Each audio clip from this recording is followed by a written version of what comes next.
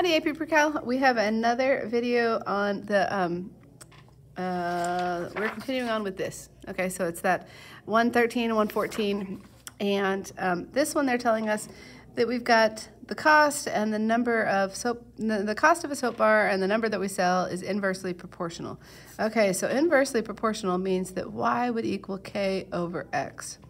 That as x gets bigger, y gets smaller. And the other way around. As y gets smaller, x is getting bigger. Or as x gets smaller, y gets bigger.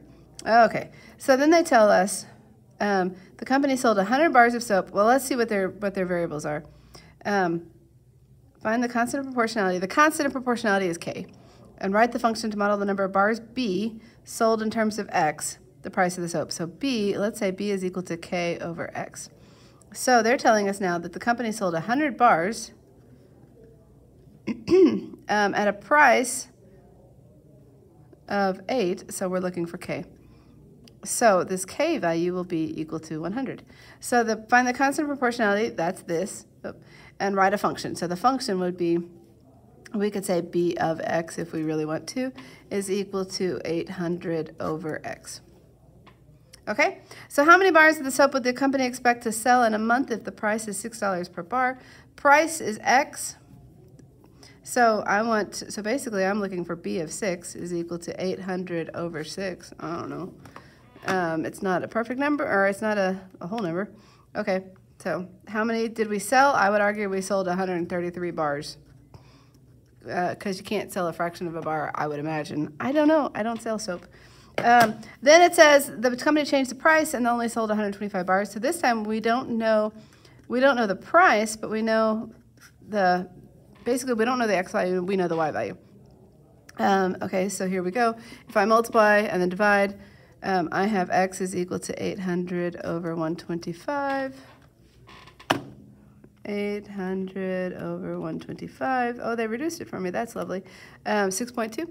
I lied. 6.4. So what does that mean? That means they're charging $6.40. So if it's money, write it in terms of money.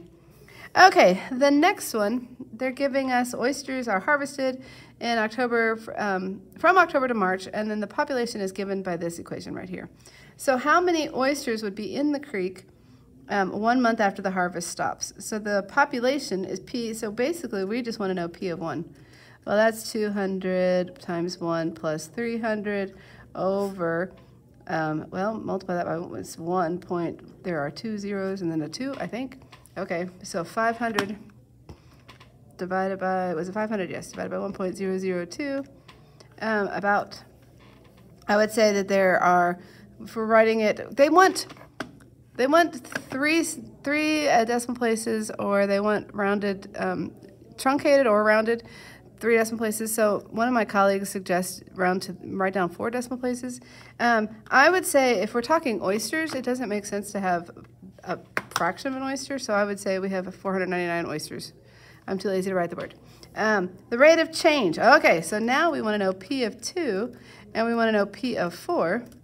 Well, P of 2 is going to be 400 plus, it's going to be 700 over 2 times this is 0.004, so it's 1.004.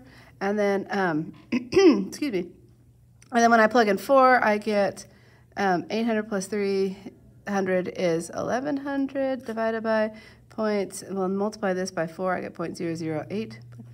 Add 1, and I'm here. Okay.